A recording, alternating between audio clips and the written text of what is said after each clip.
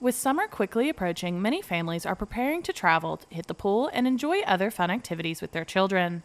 However, the National Highway Traffic Safety Administration wants to remind parents to never leave a child in a vehicle. I spoke to Public Health Director Tammy Riley to learn more.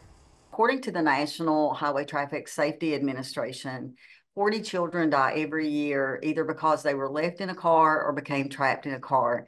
If you look at those numbers and break them down, that's like one child every 10 days. And over half of those fatalities happen because someone simply forgot a child in a car. Um, in other words, unintentional deaths occurring. And then parking in the shade or rolling your window down also does little to change the interior temperature of an automobile. So those temperatures can raise rapidly inside of an automobile.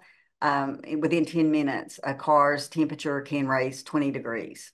Do you worry about having enough money to last throughout retirement? Give Reed Potter at Raymond James a call. Reed has 26 years experience helping folks enjoy their best life in their retirement years. A child's body temperature rises 3 to 5 times faster than an adult's, leaving them at a much greater risk for heat-related injuries and death. The National Highway Traffic Safety Administration stated heat-related injuries and deaths have occurred with outside temperatures as low as 57 degrees.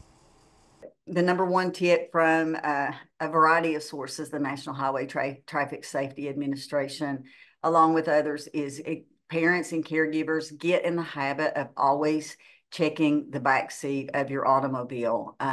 Just if you have that basic habit, whether a child is with you or not, you'll have that routine. And then many of those deaths also occur because the child simply got inside the automobile on their own. So when the vehicle's unattended, the child can get inside. So another important tip is to always leave your automobile locked. For more information, go to nhtsa.gov. Reporting for Mountaintop News, I'm Brianna Robinson.